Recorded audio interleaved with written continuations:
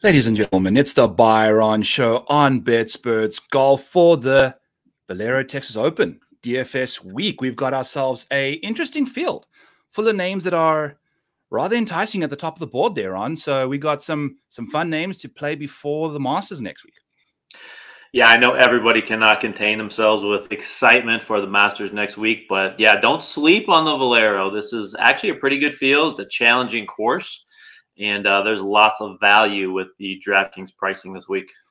Yep, I am loving the $5,000 range. I think it's a really nice new mix to the DFS world we live in.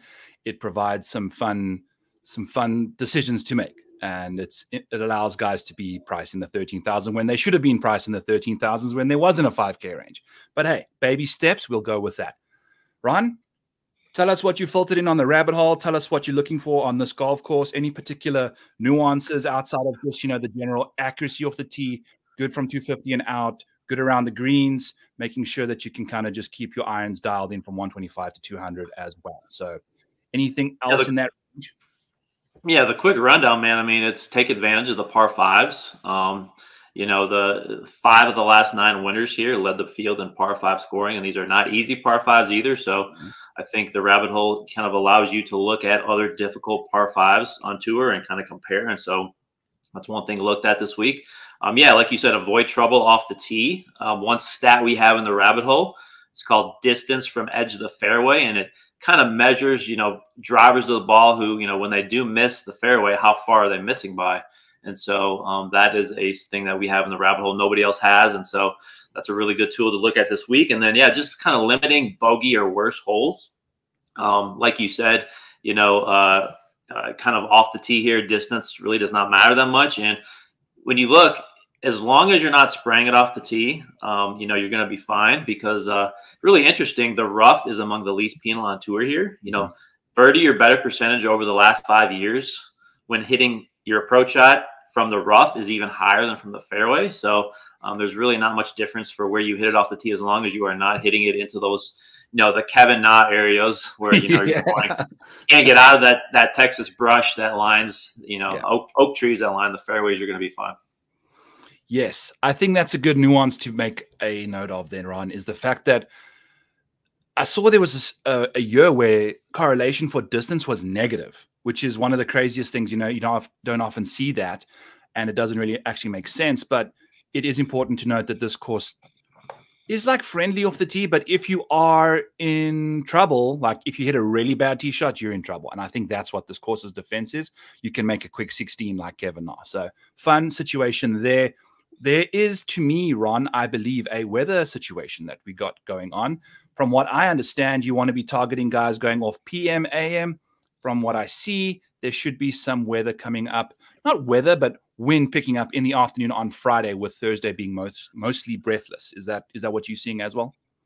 Yeah, I completely agree. So it looks like right around 11, 12 on Friday, winds kind of pick up and get into that, 10 to 15 mile an hour range with gusts 20 to 25. And so, yeah, it's pretty calm early in the morning. And, Thursday's pretty good all day. So I think you got a group of golfers, if you look at who's teeing off early on Friday, I'll probably put it at maybe somewhere around a 65, 35% edge to that PM/AM wave right now. Yeah, it definitely helps. And, it might not help for one specific golfer, but if you are rostering all 6 golfers in that range, you're getting that cumulative edge, when you're stacking. I think that's where the stack really helps. Just rostering 1 or 2 guys from a random wave doesn't necessarily do it for you. You really want to commit and power in numbers situation, right? That's how weather stacking really helps.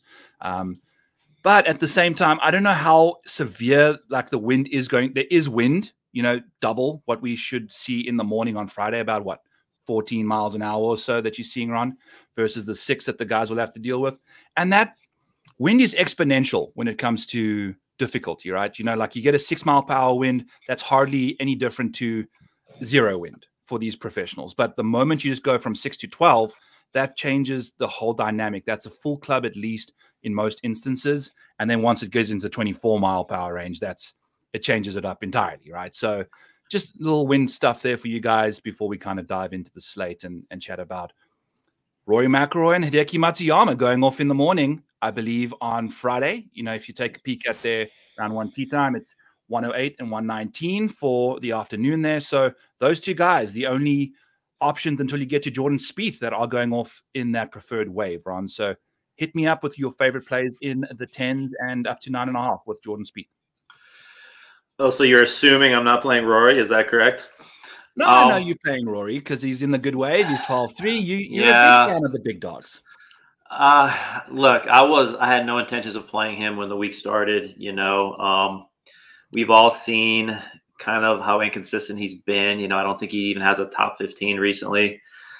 Has not played at this course either for a while, and so you know.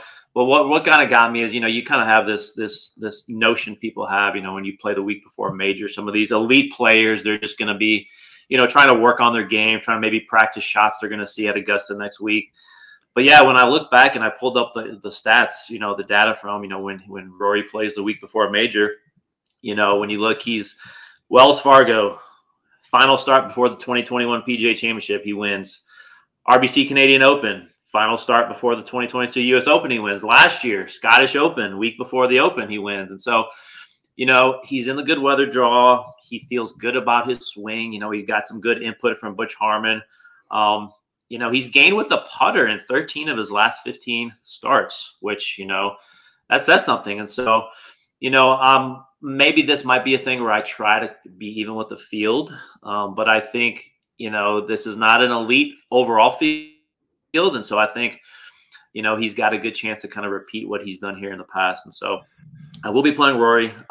You have any thoughts on that before I go on? Yeah, I do, because I think Rory, to me, is a guy I will probably start leaning into once Augusta rolls through, because it is a major, major mental hurdle for him to deal with, right? I think all those wins came at events that he's won. He's won the other 3 majors. I don't know when had he won them prior to that or not, but the Masters has always got away from Rory. It's arguably his biggest bugaboo, and I think it impacts his overall game. And I think each year we're seeing it get worse and worse. You know, I think he's potentially tailoring his game to suit Augusta. I think it's just an interesting dynamic, and I don't know. I don't think this is the same week as the other 3 weeks before any other 3 majors, which he's won already. You know, like, this is the major. I think he's putting too much pressure on himself. So, I don't know. It's an interesting thing, Ron. He's the same owned as Corey Connors and Alex Noren, so potentially we'll still play him. But despite, you know, gaining with the putter, like you mentioned, he hasn't finished better than 19th yet. He's had 1 top 20, and that was a 19th place. Hasn't finished inside the top 10 on the PGA Tour in 2024. Same with Hideki Matsuyama. I'll lead off with him and then give him back to you there, Ron. 10-6, very popular play. You know, he's obviously played well in the past. He's only had 2 top 10s in his last 12 starts. Yes, they have been the most recent, but like, I'm not going to go overly concerned with Hideki Matsuyama, because it's just the week before the Masters as well. You know, I just don't trust this guy leading up to the Masters. So I'll probably play him a bit at the Masters, but that's about it. I think I'm out on him. I'm out on Ludwig from a wave stack perspective. Maybe I'll lean into him if the weather kind of impacts his ownership, but he's looking very popular too. There's a good chance I just dive all the way into the 9s, Ron. You know, that's kind of how I start my week. We'll wait and see there. But I do want to take back that I said I'm out on Ludwig. I might be in on him, ownership dependent, you know, this afternoon. Yeah, you made some good points on Rory, so I'll give you that. For Ludwig, for me, like, it's just amazing when you dig into his stat profile and what he's done. You know, even when it appears he's not playing well, like at API, when he lost 4 strokes on approach, you know, he still finished 25th. In his last 12 starts, he's finished outside the top 30 only 1 time. You know, for a young player on courses he's never even played before, it's just amazing consistency. And, you know, so this week, his off the tee game with, you know, those arrows he just plays off the tee, his length and his accuracy, I think, should set him up really nice here with much closer approach shots into these firm greens. You know, he's used to these swirling Texas winds from his time at Texas Tech. So I think there'll be some comfort level here. Even this is a course he's actually played in 2022 when he did not have a good showing. But I think he's someone who I think, again, you need to at least try to find a way to get him in your lineup. I think a potential pivot down here, as we like to say, Colin Morikawa. A lot of people are out on him at 10-1. Even with his struggles, I still have him as the second best ball striker in this field behind Corey Connors. And again, with distance off the tee, with around the green difficulty not having maybe as much impact this week, I'm seeing 13% ownership right now. So he's a guy who I think is a decent pivot who has some win equity. What is your time frame and what data are you using for your ball striking, Ron? Because someone said earlier this week he's an elite ball striker, elite iron player. In my opinion, he's no longer elite. He might be good, but Colin Morikawa has lost his touch, especially with the long irons. Yeah, so what I do is I take a mixture of long-term and short-term and kind of fuse those together. And yeah, if you look at his recent numbers, he's lost on approach in 3 of his last 4. But when you go, he's had a few blips like this early in his career. And, I guess I'm probably banking on a rebound this week, which I know a lot of people don't like to do, especially when he's had some, 45th at the Players, miscut at the Arnold Palmer, miscut at the Farmers. So yeah, so I'm kind of banking also on his ownership continuing to dip lower as the week goes on, and hopefully we can catch something there. Cool. I'll add to that and say I'm out on Colin this week, but I'll be going to Max in a similar instance, similar situation. Not nearly as owned as the other guys in this range. Hasn't been playing as good as them, but Max has still been repping out top 20s like pretty religiously, despite not having his A game. Where with Colin, when he's struggling, you don't typically see him, doing like a good professional grind, blue collar grind, right? Like when he struggles, he's out. He just peels out. Whereas Max hangs in there, and I feel like that's going to be beneficial. They are playing together, which should be a fun time. The 2 Cal Bears going at it. We'll wait and see how they go through there. But I'll be playing Max. He is in the crappier weather, but it is what it is. In the 9s, my number 1 guy is going to be Jordan Spieth. I know the course history is big time here, but in GPPs, I think I will be leaning on him quite severely because he provides you with that upside. You're looking for guys to kind of find themselves in the mix. Jordan Spieth, folks, has finished inside the top 5 in 22% of his starts. That's just incredible. When you think about Hideki in his last 12 months, has only finished inside the top 5% of the time. So there's like a significant upside advantage playing Jordan Spieth. Now, Jordan Spieth has the worst made cut percentage of everyone in this range too. So that's what you're getting. Don't play Jordan Spieth in cash. You want to play him in GPPs, in big field contests. He makes tons of birdies, makes tons of bogeys, scrambles his face off, will tilt your face off. He'll make you want to peel your eyes out. Everything under the sun that can be frustrated will be with Jordan Spieth, but he can win this tournament. He has done it before. He's volatile. I'm in for it. What's your take on Spieth, Ron? Yeah, that's a hard pass for me this week. I know he's had some success, obviously, here at this course. He's won here back in 21.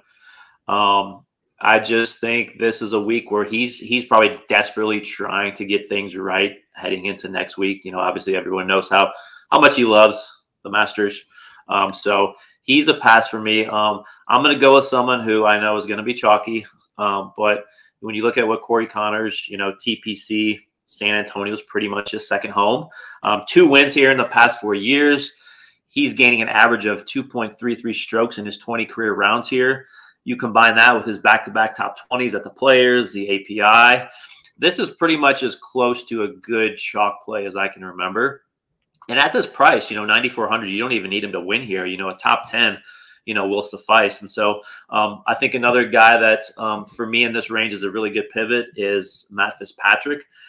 Tough tracks. That's where you want to play Matty Fitz. And his recent form, when you look, doesn't look great. But when you consider it was just his last start at the Players where he figured out he had that extra weight in his driver. And then he goes and he finishes 5th. And he looks like he was just 100% back to where he was before. So that's a really interesting angle to look at. And so I do like Fitzpatrick this week. And for me, rounding out the 9K range, Benny On sitting there at 9K flat, he's turned himself into a top 20 player in the world. When you look at his results from the start of this calendar year, he's been consistent and strong and weak fields. He's gained with the putter in 6 of his last 8 events. And when you look at what he's done here at this course, where course history does matter a little bit more this week, with some of the nuances here at TPC San Antonio, 6th and 7th here in his last 3 starts. And it's just crazy to me that everybody's kind of jumping off, the Benny-On bandwagon. And if you look, it was one bad round, that second round at the Players, where he lost almost 8 strokes, And so if you look past that, he gained 2.5 strokes in the first round, at TPC Sawgrass. And so I think people are overreacting a little bit to that one bad round, which is dragging his data down a little bit. I love Benny-On, Ron.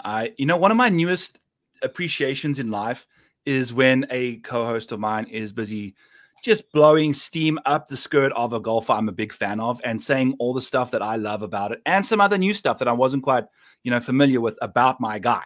And Benny-On is that dude for me at $9,000, 50, half my lineups at least this week. I've got him ranked 2nd in my model.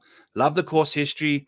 I will be pivoting around him at $9,000. He gives you that opportunity, and I'm zero concerned about his upside. 18% of his starts are top 5s. 27% of them, a quarter of them are top 10s. 1 in every 4 starts in the last 12 months, he's finishing top 10. That's what you're looking for from a golfer. And at $9,000, you're getting that from him. So give me all of that from Benny-On at 9K. I've bet him top 10. I bet him to win. Let's party with Benny. I think he's so good around the greens as well. He's a very underrated short game specialist when it comes to that. So lots of fun with the Benny-On play there at 9K. Also gets the good weather. Billy Horschel, Ron. I bet Billy Horschel at the Cognizant and 200 to 1. He's now 30 to 1 to win this week at the Valero Texas Open, like 4 weeks later. His game has been moving in the right direction. We were early on him. We couldn't capitalize on any of his good finishes, but it seems like he's a popular play this week, going off in the bad weather at the top of the 8K range. What are we doing with Billy Horschel? What are we doing with Alex Noren? I'm seeing Brian Harman at about half the ownership of Alex Noren this week. So to me, that is the pivot I will be making with Brian Harman. I've also bet Brian Harman top 20, top 10, top 5, and to win this tournament. I'm all in on these 2 guys. I'll be playing tons and tons of lineups with Harman and Benny-On in them together. I think that's a very starting point for me that I want to capitalize on that value and then just load up with these guys in the 7s and 8s and just see where that goes. So that's pretty much my take on this range here for the most part. Yeah, I don't have many guys in this range either. Harman is a guy who has typically struggled the week before a major, losing strokes in 26 career rounds, but this price is just too low. I mean, 8.6 for a guy who's practically top 10 in the world, and considering how he's kind of taken his game to another level this past year. So I think this is great value on Harman at 8,600. What's his ownership you seeing, Ron, for Harman? I'm seeing 14% right now. Yeah, and Noren? So I got Noren at 21. Yeah. And so, why? Why is that the case? And I mean, look, I agree with you that Billy Horschel has really been on a heater. I'm still not going to play him when he's approaching 15% and he's more expensive than Brian Harman. That's just an automatic fade for me. Mm-hmm. So I'm out on Horschel. I'm out on Noren. I'm dipping down here even more, like Tom Kim, another guy who, not playing well, but let's not forget, this guy has 3 wins in his 2 years on tour, all on courses very similar to TPC San Antonio, which rewards ball striking accuracy. And so I think I'm looking for ceiling plays, once we start getting into down in this range down here, win equity. And so I think Tom Kim is a guy who, he could miss the cut. He could also pop and get into the top 5 here. So I love Tom Kim. And then I think Russell Henley, coming off, he had this made cut streak, 11 in a row, was broken at the Players. But again, he's still, I know we argued about him last time he's kind of turned into this great short game player and his ball striking has been suffering. I'm going to go back to him this week. He's still got 2 top 4s this year. I think he's another player with some pretty good value at 8,200. On a course that should fit his game. And so I'm watching his ownership. I'm seeing him right at about 14, 15% as well. So I may come off of him if that doesn't drop or if that goes up anymore. But I'm seeing 10. You're saying 10? Okay. So yeah, that to me is fine. I'll take anything, in the 10, 12 range for Henley, especially when the likes of English and Rye and Bears are in the 15 range, right? That's that's fine. You know, give me 5% less than those dudes and we're in. Love that. Some other names, Ron, and just to kind of double down on Henley there, he's an interesting character to me now because of this whole change in like profile with the short game now being like pretty good and the iron and the driving not like as reliable as it once was. He makes a bit more of an interesting DFS play, doesn't he? Because I feel like like I just said this the other day with, I don't know if it's validated or not, but to me, good ball strikers provide a good floor, whereas good short game specialists provide a high ceiling. Does that like make sense? Because you can gain so many strokes chipping and putting any given day, but you can just repeat those good iron play drives, you know, nonstop. But it's difficult to gain tons and tons of strokes with the driver and the irons. You know, the iron's a little easier, but the short game is definitely an area you can really, really spike with, make tons of birdies with. Russell Henley, to me, is approaching that realm, right? So now in GPPs, I'm in for some reason. You know, like it might be the thing that he needs when the irons show up. He's still got that good short game now. So we'll wait and see. I'm in on Russell Henley alongside you there. Christian Bezuidenhout, sorry, one more guy. I love Tom Kim. Ricky Fowler at sub 5% at a golf course that he's got phenomenal track record at is someone I might be interested in. Do you have any takes on Ricky Fowler with 3 top 20 finishes in his last 4 starts here, Ron? Yeah, I mean, even when he wasn't playing well, he was finishing inside the top 20s. Yeah, but his like I cannot take an 8K price tag on him when you look at like these are his recent finishes: 68th, 36th, 41st, 35th, miscut, 47, miscut, 56, 64. So he does not have anything better than a top 35, and we're going on 6 months here. So yeah, I know I'm usually on course history, but I can't get there with him this week. I know this is a really weird thing to say as well, but if you take a look at Corey Connors' recent form, it's only like a few spots, 10 to 20 spots better. I know that's a lot, but it's not like neither of them are providing incredible upside, but they both have very similar course history outside of Ricky not having won it twice. But just saying, Ricky is going to be a fifth of Corey Connors' ownership, and they have a very, very similar track record at this venue. You never know. And he goes off in the nice weather. Christian Bezuidenhout, $7,900, top of the range here. Gets some good weather advantage too, going off in the nice weather split. Bezzy is one of the best iron players in the world. He's now working with that Fit for Golf guy, Mike, where he will be working on his distance with speed training, etc. That's exciting to me. If Bezzy can start hitting drives over 310 yards with the rest of his game, gee whiz, Ron, that's an exciting prospect to think about, especially on the American PGA Tour. So until then, we'll see what Bezzy gets up to. This golf course suits his game perfectly, in my opinion. The distance off the tee is nullified essentially, and he's a very good, short game specialist when he's feeling it. The iron's playing great. Aaron Rye, also a very good iron player. We'll be playing him despite going off in the morning, despite the ownership. He seems to be finding some form with, 2 top 20s in his last 4 starts, with the 7th at the Houston, a very similar kind of venue despite, it being a longer golf course. This is a long golf course, but the shots aren't necessarily that long over and over and over. It's just a few very long par 5s, Ron, which I think changes the distance of this venue, right? Is that correct? Would you agree with that? Yeah, and so a guy like Bez, who, when a lot of players are going to be hitting a 3rd shot as their approach into these par 5s, I think that kind of levels the playing field for him a little bit as well. Yep. Yeah, exceptional wedge play. And that's the thing. We see this massive split between 250 yards and out and these wedges. To me, that seems like 2 separate sets of golfers. I don't think the same golfers hitting those exact proximities. We're seeing guys that are laying up on those par 5s, hitting those wedges, and the guys hitting those long irons from 250 out are going for the green. So just bear that in mind when you are looking at this. If you've got a long hitter that's not a good wedge player, that's fine, because he's likely going to be avoiding those buckets with, the par 5 scoring, going with the 3 woods into those greens. And then if you've got a bad 250 plus guy that's a good wedge, he can dominate those par 5s with the wedges in that respect. We've seen Matt Kuchar, short hitters, just take care of it that way in the past at this golf course. So lots of fun in that range. I'll be playing Eric Cole as well. Keith Mitchell at $7,600 just provides you with some safety. I don't know if he's ever going to find himself hanging around the top of the leaderboard for 4 consecutive days is Keith Mitchell, but he does, provide you with some safety there. And then we just get a ton of guys going off in the bad wave, Ron, right around $75 to $7,300. So any of those guys you got your eye on? Let me tell you something. We are on the same page this week. So if I'm looking at the top half of the 7K range here, Bezadenhout is one of my favorite plays. When you remove off the tee data, he's the best player in this field, short and long term. Like he's got four top 13s in his last 11. Like you said, he's turned into an elite approach wedge player. I think we can make some comparisons to Steven Jaeger last week. Just like Jaeger was trending up for a while. I think Bez is in the same boat here. He's a dark horse to win, which he needs to get into the Masters this week. Aaron Rai, you said it well. World class ball striker. His ceiling was raised last week when he finished 7th, so that's exciting.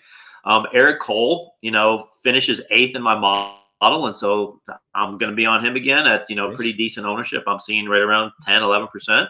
And then Keith Mitchell, 2 recent top 10s. His approach game is trending up, and so those are my 4 guys in the upper, and I'll take the lower here. So Maverick McNeely, you want trending upward? He's got 7 straight weeks where he's gained total strokes. He's got 3 top 13s this year already. 9th at the Players. He's accurate off the tee, one of the better short games in this field. Lucas Glover, 7-3, another great value. He's the 3rd best ball striker in this field. If he simply average with the putter, he could be in the winning lineup this week.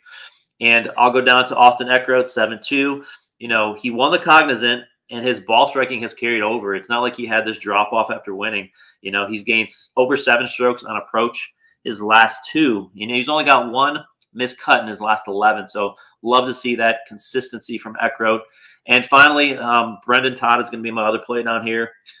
Every week this seems to happen. He's in the top 15 in my model this week again, 7-1.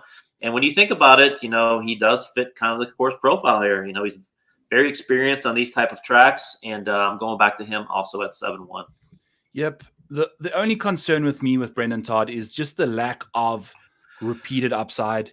I've bet him top 40 at plus 115. That's how I'm going to be playing Brendan Todd. Maybe, if I need a safe guy in a very volatile lineup, I'll take him.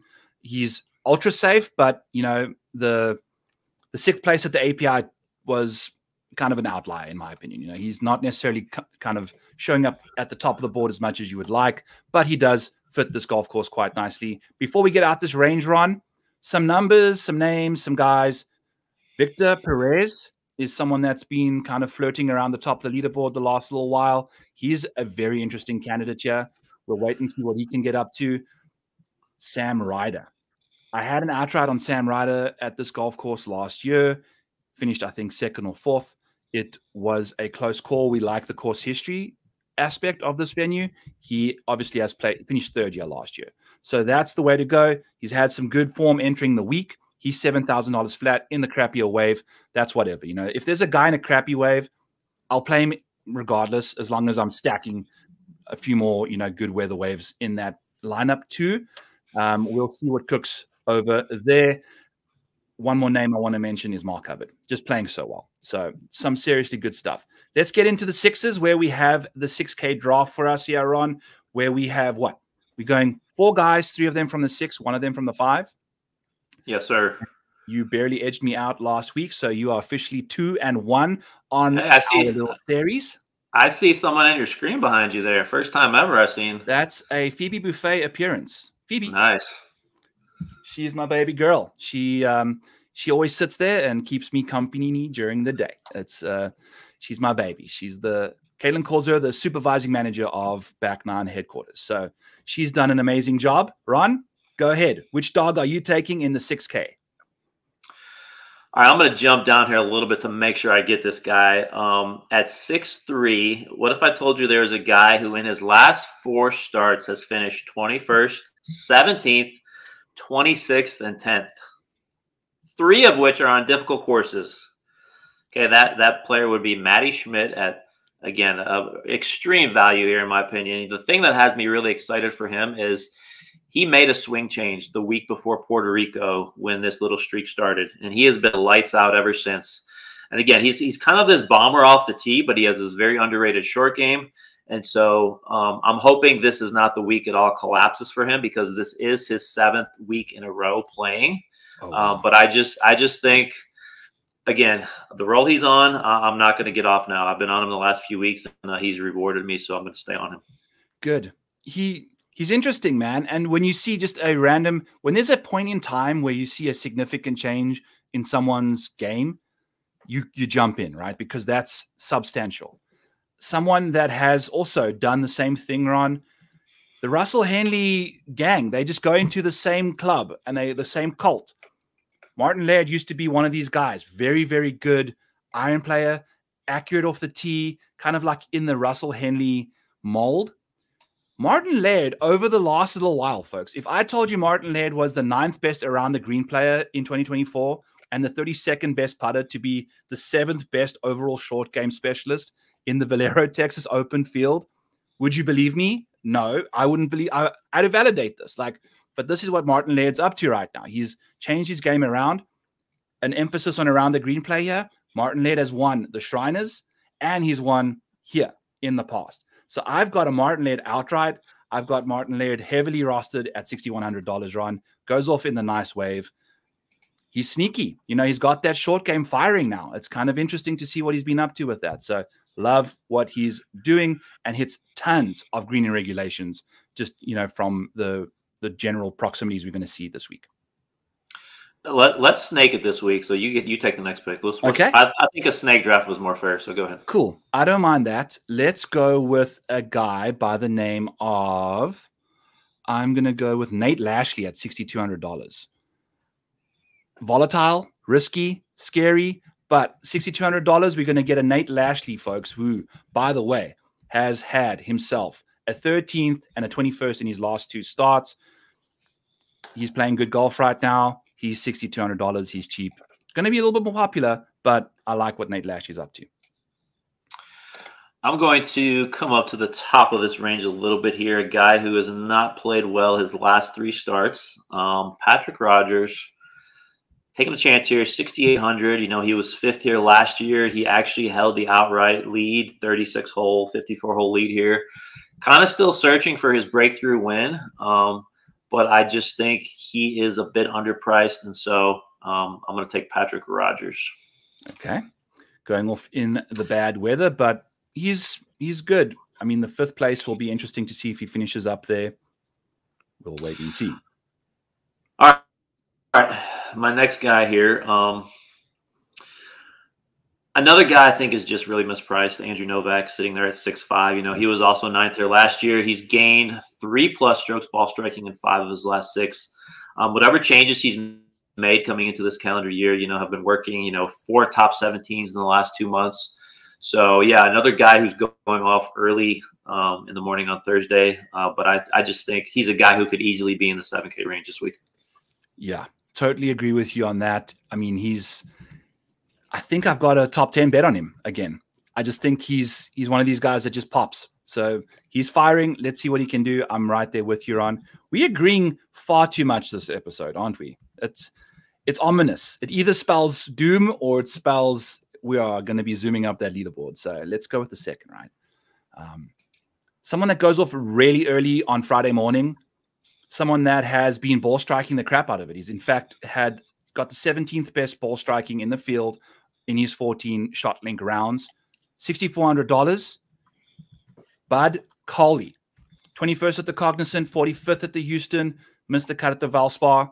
He is a very good golfer that has only played, 4 times since his debut at the Waste Management Phoenix Open, and he's made 3 cuts.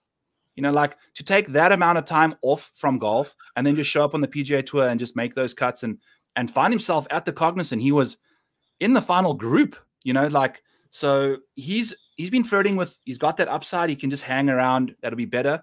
But the rust is still coming off of Bud Cauley. And before we know it, I'll be willing to say that Bud Cauley will be an $8,000 golfer by the end of the year. So give me Bud Cauley at $6,400 in Texas. All right, you're making your 5K range. 5K range. You know what? I'm going to keep it simple, keep it sweet, and I'm going to go with. I almost pulled the trigger on someone that I might not necessarily like the most. I'm going to go with Aaron Badley at $5,900. We've got 2 top 20s and a top 30 in his last 3 starts here. He's one of these guys that's just safe on these shorter coastal tracks. When the wind blows, he tends to do his thing. Badly gets the nice weather wave. He's been fantastic around the greens in his career, and that checks out because he's played well here in the past. So don't expect anything better than a top 15 or a top, like a 15th place finish, but he's $5,800, $5,900. He should help you get those 6-for-6s through hopefully this week. All right, I was worried you're going to take my guy. I don't think you like this guy usually, but 5,500. I really love this play. I don't really like much ever in the 5K range, but Grayson Murray, okay, he obviously, we all remember he won the Sony early in the year, had a really rough stretch, 4 or 5 starts where he was just horrible. But we've seen a rebound, 25th at the API, 42nd at the Players. He was 16th here at TPC San Antonio in his only trip. And so I think he has the upside that we are looking for in the 5K range. I agree. And he's ultra impressive around the greens too, Ron. Like that's the thing with Murray is when it comes to scrambling, he's incredible. Yeah. Any other mentions in this range, Ron? I want to chat about Kevin Doherty. I know the course doesn't quite translate to his power, but guys with power still have good long iron play, and they'll kind of keep themselves in play as best as they can. He's $5,500. He's one of the cheapest dollars per point I have in my model this week at $8,900 per the points he scored on the PGA Tour. Rafael Campos. I'm going to go back to him. He had one. I think he played terribly at the Houston Open. I had him in a lot of lineups that had Steven Jaeger, so that didn't work out for me. But hey, I will be going back to my guy. I have faith in him. He's a ball striking beast. Let's see what he can do. Rafael Campos. That's my guy. Yeah, a couple. So again, I'm doing 150 lineups this week. I will spray some of these guys on here probably around. I'll just put them right at 5% and kind of mix and match. But agree with you on Doherty at 5,500. I think there's some really decent names here. Like Sam Stevens was second here last year. He's 5,800. I think Michael Kim, we've seen some upside with his game. He's 5,800. Going down the list a little bit. Let's see. I've got, Matthew Neesmith, a guy who can definitely get you a top 40 down here at 5,500. So, those are a few names. Parker Cootie, Texas kid, 5,600. So yeah, there's some definite names down here. I even think Lanto Griffin has shown some made cut consistency, and he's sitting there at 5,400. So those are a few names that I'll be playing for sure this week. Lanto Griffin has had incredible course history, Aaron. I know you love your course history guys in this cheap range. He is one of the top DFS point scorers on average at this venue. I just tweeted that out earlier this morning. He's been playing well and showing some form again. I think he's coming off of a hip injury, I believe. So good for him that he's showing some of that. You never know which week it is where these guys with injuries kind of finally return back to the form they once showed when they were healthy. So a lot to like about Lanto Griffin there. Awesome stuff, folks. Phoebe made her first appearance on the Byron DFS BetSpurt show.